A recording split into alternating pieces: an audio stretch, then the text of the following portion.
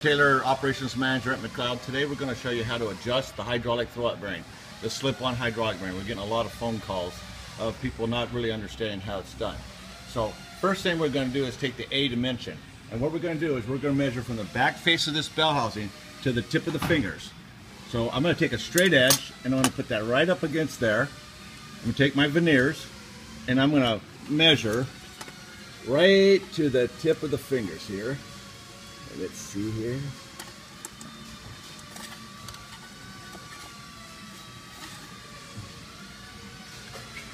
Okay, gonna put that right there. And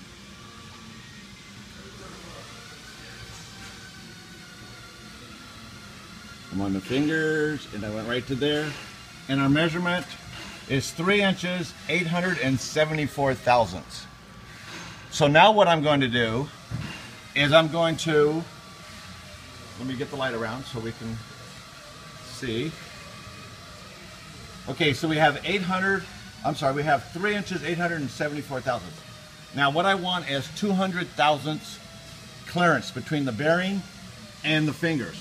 So I'm going to subtract 200 thousandths from this 3 inches, 874, which will bring us down to 3,674.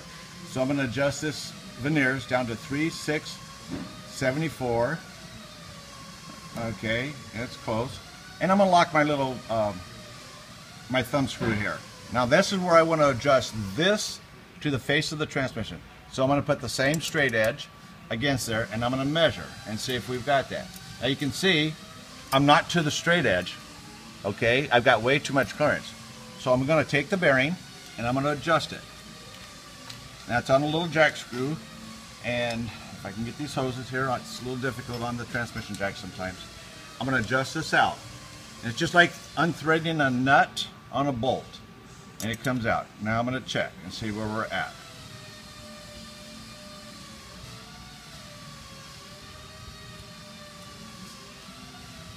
And we're right there. So with this, which I've already subtracted the 200 thousandths, I've gone from the straight edge right to the face of the transmission, and I've got my dimension. Very good. So we're set. That's it. So make sure the bleeder valve is always at the top and the feed line is at the bottom. So all we have to do is just put the transmission in and hook it up. We've already got our clearance. We're 200 thousandths shorter from here to here than we were from here to here. So when we install it, we'll have our 200 thousandths clearance. And there you have it.